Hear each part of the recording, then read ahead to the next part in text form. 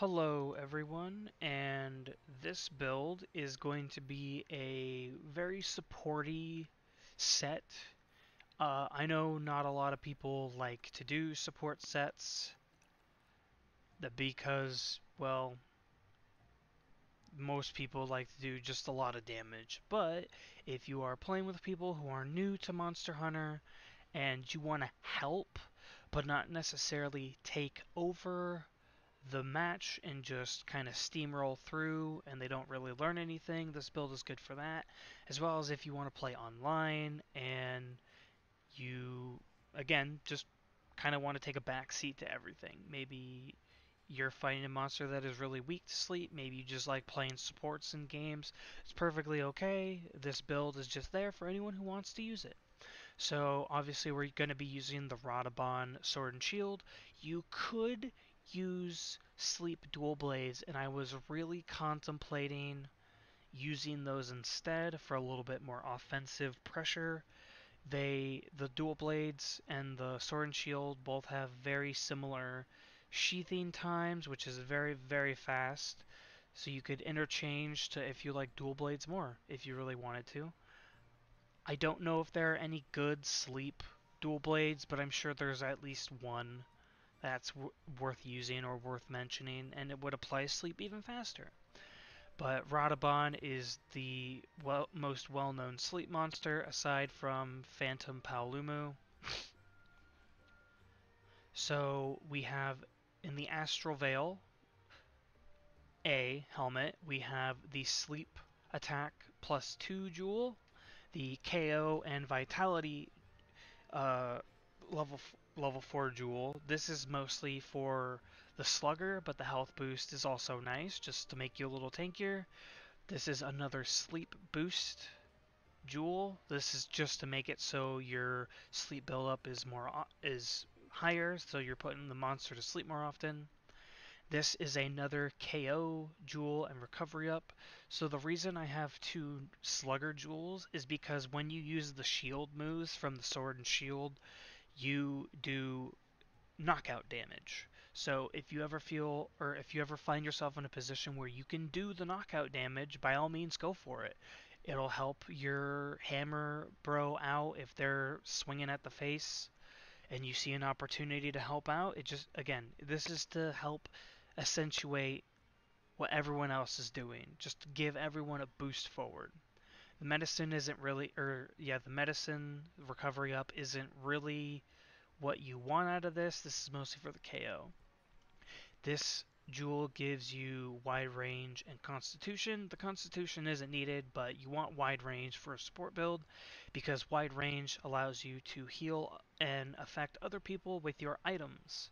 So when you chug a health potion, you are healing nearby people as well as yourself. Obviously, we don't max out wide range. I tried as hard as I could. You probably could if you got rid of botany, but botany is there for if you run out of consumables and you need more and you don't want to go back to base. This is the option I put in here just so you can scavenge around while you're moving between zones or while you're in a zone, you're just kind of running around. This just gives you the option to get more supplies on the fly. You could easily swap this out to max out wide range if you really wanted to. I just tried to make this build as versatile as possible. We have a maintenance jewel. This is mostly because with this, well, we max out tool specialist because you're going to be using the boosters. You're not going to be using any mantles. So your health booster and your cleanser booster are up more often. Again, support build. The health boosters are for everyone to use, not just yourself. So your boosters will be up more often, thus helping your team more often. And then the last one is Grinder. This is just so you can sharpen your weapon faster if you ever need to. You could swap this out for whatever you want. But the point of this is to put the monster to sleep, and every time you run out of white sharpness, which this sword and shield it does not have a lot of, uh, you just get to sharpen that much faster. You could swap this out for whatever you want. And then for the actual equipment that I have is the Astral Veil A, which is for wide range +3. the Bonboro Male B, which is for the speed eating, as well as the slots, because you get a level 4 and a level 1. This is the Namael Gloves B. This is for Tool Specialist specifically, because again, we want all the boosters to be activated as much as possible. This is Bonboro Coil B. This is for the Mushroomancer. So depending on your level of Mushroomancer, your herbs, your bugs, your mushrooms, they give you bonuses as well.